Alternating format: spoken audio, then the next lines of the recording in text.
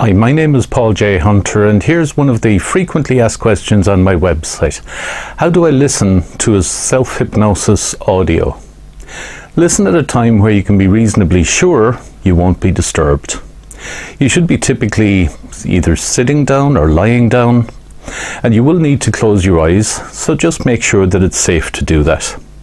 For obvious reasons, you should never listen to a self-hypnosis audio if you're driving or doing some task where it would be dangerous to close your eyes. This is why most people tend to listen to their recordings at night, just before they go to sleep. You can, of course, listen at other times if you choose. Some people listen first thing in the morning, while others will listen maybe when they come home from work or before they settle down for the evening.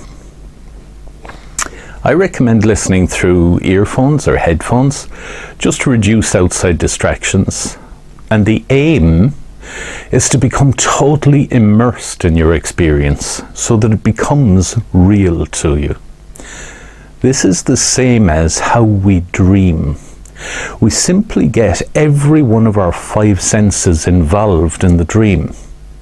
We also get our emotions involved so that it feels 100% real. You must listen to the recording for 30 days to get optimum results. The simple reason is that psychologists tell us we create habits over a 4 to 6 week period, and if your aim is to create a new way of thinking or behaving, then you simply have to listen for that period of time to start experiencing the changes you want. And finally, try not to overanalyze or overthink what I'm saying on the recording, because in doing so, you're actively working against the suggestions on the recording, which of course is totally counterproductive. Your job is to just simply concentrate on relaxing. That's all. And if you really like the idea of getting the life you want, why not click the subscribe button down here to the right and join my ever-growing YouTube community.